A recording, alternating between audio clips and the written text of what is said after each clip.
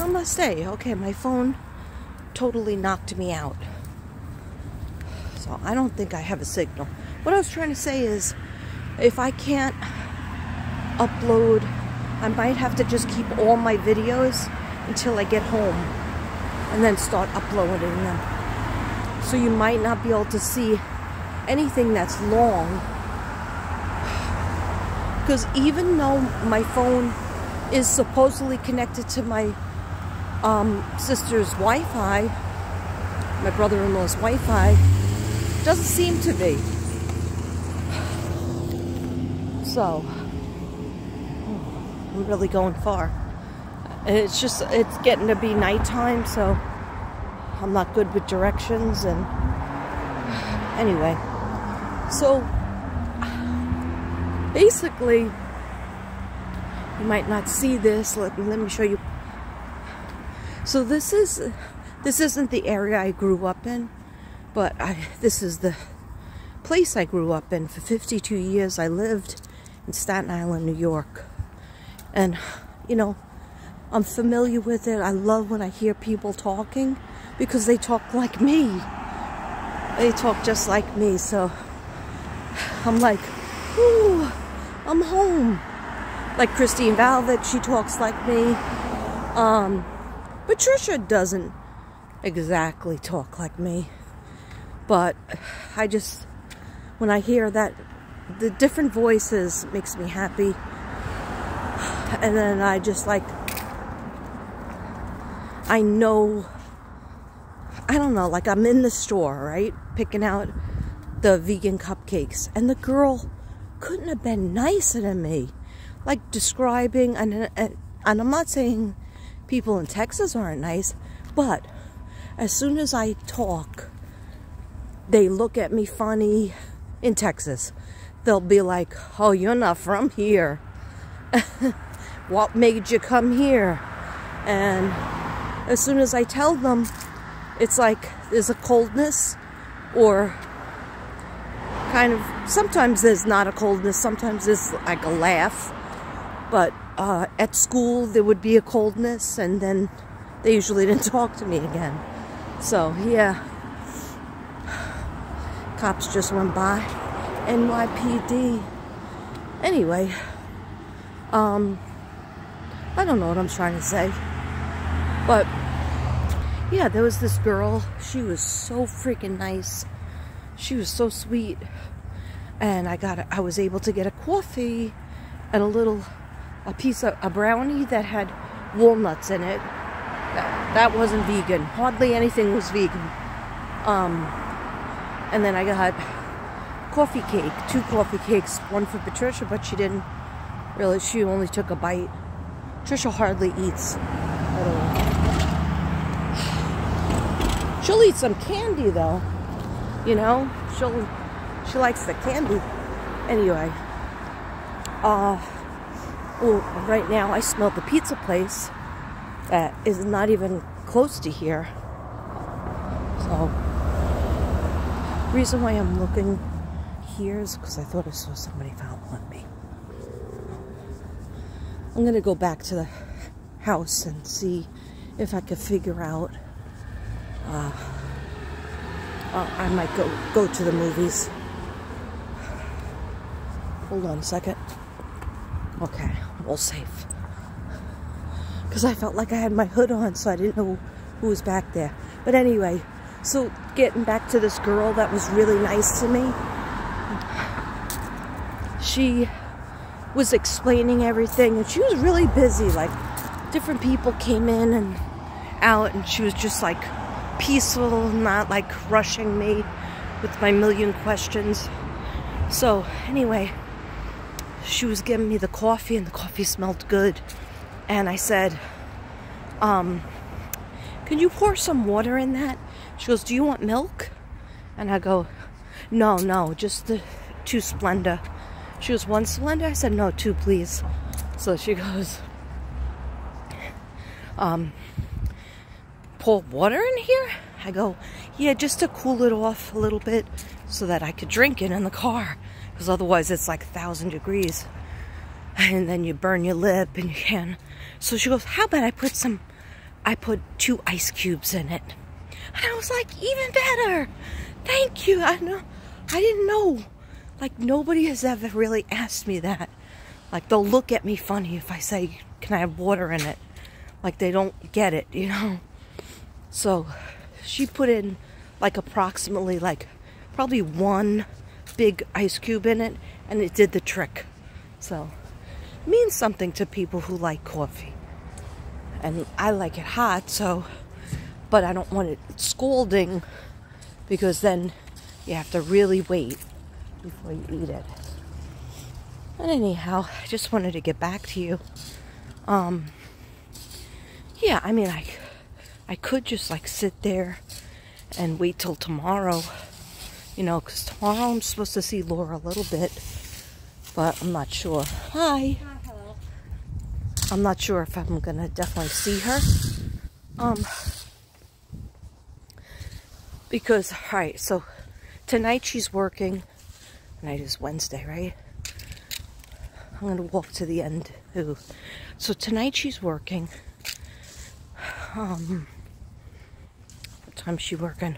6 o'clock to 5 to 5 in the morning again. And when she's off tomorrow, when she's off on Thursday, first of all, she comes home, she has to try to fall asleep by 5:30, and then she stays in bed till 12. So it's really not enough time to sleep. But then she gets up and she takes a walk every day. Every day. And not like a walk like me, where it's like, you know, less than 20 minutes. Or sometimes in Texas I would try to take my 30-minute walk, but lately it's been less. Because I guess I've been doing stuff, or just like making plans, it's been stressing me out. Anyway, take my hood off for a second. Where we're going, I lived on this block 3 times in my life, okay? When I first got married to husband number 1, we moved to an apartment, 2-bedroom apartment here. 6 months later, they told us, oh, our sister needs to move in, so sorry. After we painted the whole apartment, put in beautiful rugs, you know, and that was expensive for a 22-year-old. 2 22-year-olds. We were 22 when we got married, both of us. And all the stuff we did, they knew the sister was coming. They just wanted us to fix up the apartment and didn't think we would take the rugs because they wouldn't fit into the apartment down the street we were going to on this street. So we stayed on the same street.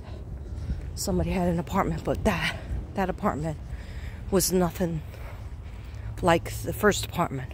First apartment looked just like Patricia's. Just like Patricia's house. Had a bedroom, big living room, huge kitchen, just like Patricia's. The exact same apartment. But then the apartment we went to had a tiny bedroom, a really narrow living room, so we had to cut up the rug to make it real narrow, and it just never quite worked. You know, and it wasn't the colors. We didn't paint the colors that we wanted. And then I would say we were only in that apartment. We did get pregnant with Laura. Even though we said we were going to wait 5 years. Who knows? Okay? So, then we moved out of there. We went to Great Hills. Then, so it was, I'm not going to say the name of the street, but say the name of the street was Apple. So we lived in Apple Street in 1987. No, 1986. And then we moved out of there in 1987. We lived in 2 apartments on Apple Street, right? My sister Christine lived on Apple Street earlier, like years before that. She had an apartment on Apple Street. And then Patricia moved to Apple Street, right? So that was one for me, one for my sister Christine. Then, you know, I got divorced. I was living in an apartment and stuff, and then I got divorced. Me and Patricia didn't see each other for several years, like 10 years or more. Then we finally got back together, and I was already divorced and living in New Dorp in an apartment. And then went out with Devin for 5 years, and then we were getting ready to be moving to Texas, but we needed a place to live because Devin had to dismantle his house and sell it, and I had to get out of my apartment by September 1st. So I started living with her in August. So that means I lived on Apple Street in 86 and 87. Then I lived on Apple Street. I came back in 2015. And then we just lived there a couple of months, and Devin moved in too. Just as we're waiting to move. So is that 3 times? Okay, anyway. So Apple Street has been very, very, that's why I know this area. I used to wheel my daughter to the doctor's office, all walking distance. I used to do a lot of walking here. When I was pregnant with her, for some reason I walked more. When I was pregnant with my son, I wasn't walking as much. We lived in Huguenot in a condo, and there was plenty of places to walk, but I didn't walk as much there. We had a big built-in pool that was the community pool. But anyhow, yeah, didn't walk that much there. So walking has always been very good for me, but I just have to do it. I just have to make it a part of my life. Because I don't enjoy the gym. I mean, every once in a while, like when it's really bad weather, I'll say, oh yeah, it's not bad to be in the gym because, or it's really hot weather, you can't, it's too scalding to be outside, then it's okay. But generally, look what I see. Beautiful tree. Flowers, houses. Almost every house in Staten Island has upstairs, has a downstairs, then has a basement. Over in this area, they're all mother-daughters, so what that means is they have apartments that they either rent out to family. Like my sister never rented hers out. She can get probably $1,000 because it's a 2-bedroom, but she prefers to keep it in the family. So her mother-in-law lived there, I guess, for 10 years before she passed. She came from South Carolina. And then my sister's friends, when they need a place to live in between moving, they come there or they come to visit. And this dude over here, I get to go there, and I really love it because I showed you, you know, it's perfect. It has, I mean, she doesn't have Netflix, so let's not get crazy. But yeah, I'm thinking about, like, she still looks at me as a little kid because I'm the youngest and she's the oldest. But like, if I want to just go and jump in a cab and go to the movies, then I jump in a cab to come back, I'm gonna do that. She'll probably be sleeping. But she worries, like, she's like, why can't you just stay and watch TV and have a down day? But you know, I want to do something, you know, like I could sit and watch a movie and be in a movie theater.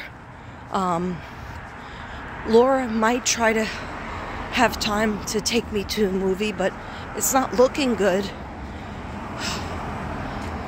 Even though she only works Sunday, Monday, and Wednesday, and she has her dog walking things that she has to do, but she has to sleep because her schedule is, so I'm trying to fit in all of my friends, which aren't that many, trust me. I already saw one, and then I saw Laura's friend, she knows Laura since she's Violetta, since she's in 4th or 5th grade, when we moved to Bay Terrace. So, yeah, and don't forget, I've lived in 14 places, and I don't want to move again. But I'll always come to visit, as long as God's willing. Tomorrow I'm going to see my co-worker that I worked in a school with for 8 years, in Staten Island school. And she was very good to me. She was actually my best friend from school. And so every time I come back and do the Brady tour, and like I have such a big family, that I don't get a chance to see her. And it's like, it's crazy because she lives right near here. So it's just very busy when you have our parents are dead. So, and I know that sounds mean, but that's the truth. They're long gone. My mother since 1983, and I was 19 and she was only 53, and my father since I was 26, so it's like wiped out. So your siblings become your everything. At least I try to make it that way. So I still have 3 siblings that I didn't see. I'd like to see them, but I don't have a car. And what I said to them is, if you could Uber it, or drive to me, then let's make plans that way, But 2 of them probably won't. My brother, I don't know, I could be available for him Sunday? Yeah, I could be available for him on Sunday. He could take me all the way to Tom's River, and I could sleep over there. But is he going to want to do that? Drive, from his house? He'll complain that it's too much. But, hey, I flew 3,000 miles to be here, okay? So everybody else, this is the only time. I always say it, but it never works out, and I usually end up pushing myself to go in an Uber here, go in an Uber there. But I said, you know what, this time I just want to be for Laura's birthday, and I want to, of course, see Trisha, and I just want to take it easy, and people can come try to put an effort to see me. And if it doesn't happen, it doesn't happen. I'm sorry. But last time when me and Devin came in, we had to go see his aunt, his daughter twice, the graveyard, his parents' graveyard, because he lost his parents too, a long time ago, but not as long as me. He was in his 30s. But, he wanted to go maintain the graveyard in Brooklyn, and so we had to go there. It wasn't easy to get there and put all stuff on the graves. And then it was my nephew Sean, his memorial. So it was very emotional. And my sister and my brother-in-law Jimmy did a beautiful job. They did a really nice job. But my sister had taken a fall not too long ago. The same one that's always having trouble with her kidney stones too. Her and Devin tease each other who has the biggest kidney stone. But anyhow, she took a fall and fractured her hip, so she can't drive, I don't think, much. Yeah, So I think we're here. Like when it gets really dark like this is, like I can't really see that much. Like, but I could see myself going into. So usually we sit out here. Maybe I'll sit right here first. Let me do a couple of pull-ups.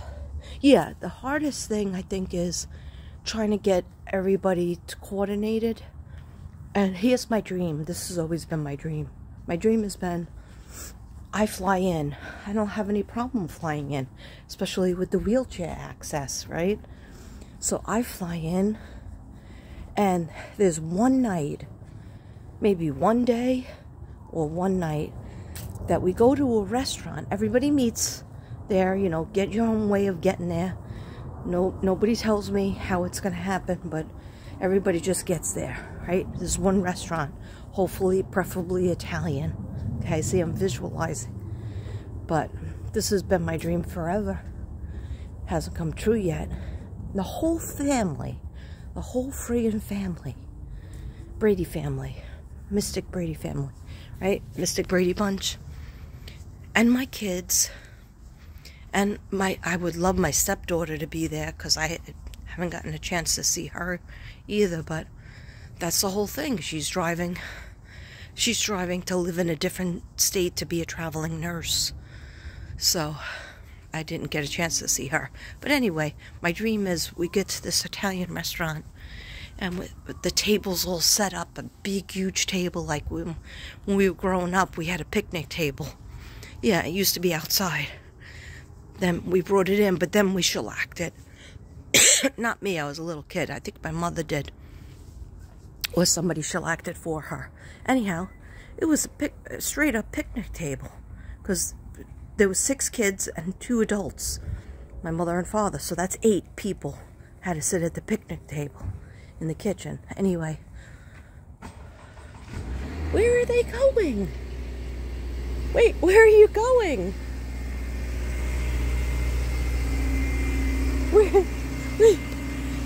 Where are you going? Where are you going? Are you trying to leave? Where are you going? Away from her. Where are you going at this hour? Back to the club? You going out shopping? You're gonna smoke? Did she cause you to smoke? Did she smoke all her cigarettes already? I have no idea. Are you getting her cigarettes? Oh, you're not gonna... You're just going out, going to meet your girlfriend? No, my boyfriend. Alright, have fun. I wasn't invited. This is the non-Brady night? Alright, have fun. Yeah, he thought he was going to slip out of here without me knowing. He's trying to slip out of here. I gotta find out from Patricia where he's going. He didn't want to tell me. He still didn't tell me. Anyway, so my dream. Oh, let me finish my dream. I got sidetracked with Johnny escaping. So my dream is that we're at this we go into this Italian restaurant, and we're at this big table. And of course there's garlic bread and wine of every kind. There's red and white and Cabernet Sauvignon and batch wine that I love. But the most important thing is that almost everybody, just like last night, everybody was getting along, everybody was laughing, interacting, and everybody's happy. And then especially my parents would be happy because watching over us in heaven. I haven't seen any butterflies though. I guess it's not the time for butterflies in the East Coast, but there's plenty in the West Coast. There's plenty in Texas. Anyway, that's my dream. And then after a good meal, everybody just goes their own ways after hugging goodbye. And we're laughing and we're having a good time. And nobody talks about, well, I had to take an Uber here and I don't have the money for it. Nor I spent so much on gas just to get here. You know, why couldn't you just come to us? No, it was like everybody was just so happy. Nobody had to cook, wash dishes. Everybody just, even if we're getting pizza, just pizza. That's my favorite. I can have that every day. I literally could eat pizza every day. I wouldn't miss anything else. Anyway, so be it. Yeah, and then bruschetta would come out, and zucchini from the olden days where they would shave it into slits, and they would put a little Parmesan cheese on the top and a little bit of lemon, a little tiny bit of a lemon squirt. Yeah, that's the old-fashioned zucchini. That's how they would make it. Anyway, probably not gonna happen, okay? Because I'm gonna go back in there and see about my phone calls, and if I do call my brothers and my brother and my sisters back, they'll basically want me to come to their house, but I can't go to their house and not see my daughter. I have to go around her schedule. And then I filled in, I have 3 friends that I'm seeing. One tomorrow for dinner, and the other 2 on Friday, just like lunch. Probably from 2 to 4. Then I'll swing over to Laura's, or I'll come back home and she'll come here. Whatever way she wants to do it. And then Saturday night, her and her girlfriend are going to cook for me. Cook dinner in their apartment. So, that should be fun. But basically then Sunday, Monday, Wednesday, she goes back to work. And I leave Tuesday, so we gotta get cracking here. We gotta get some people in. And you know what? Even if I don't see them, I want to.